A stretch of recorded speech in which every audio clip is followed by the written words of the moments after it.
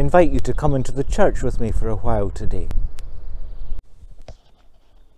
In the famous parable of the Good Samaritan, a man was travelling on the road from Jerusalem to Jericho. And as he walked along that road, he was set upon by thieves and bandits.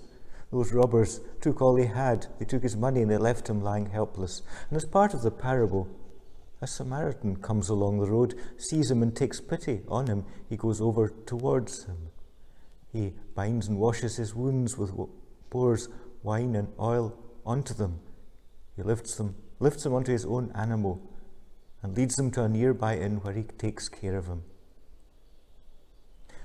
Saint Aloysius Gonzaga is remembered as a Jesuit of the 16th century. He was born into an Italian family, an aristocratic Italian family, but he renounced his wealth, his inheritance, and his title to enter a strict religious life. He entered the Society of Jesus. He was still a student with them when plague broke out in Italy in 1590.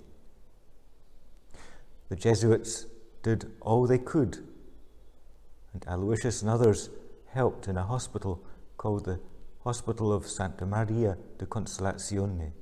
In 1591, one day, Aloysius was walking along the street when he saw somebody, a man lying helpless, unconscious on the ground, a victim of the plague. He took pity on him. He carried him in his own arms back to the hospital. He washed him. He reclothed him. But Aloysius himself contracted the plague and became a victim of it. Today is Thursday, and at 8 p.m. many of us will be cheering or clapping for our NHS carers and other care staff working at the front line, the Good Samaritans of today.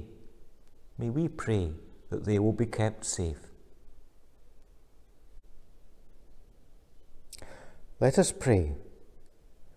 Lord Jesus Christ, you blessed the children who are brought to you. Watch over our young people, we pray. Lord Jesus Christ, you are the Good Shepherd, and you are the light of the world. Shine into our hearts today. Lord Jesus Christ, you said, "Abide in me, and I will abide in you." Dwell in our hearts by the power of your Spirit. And we ask God to bless all who are on the front line of care. Lord, keep them safe and protect them. In Jesus' name, Amen.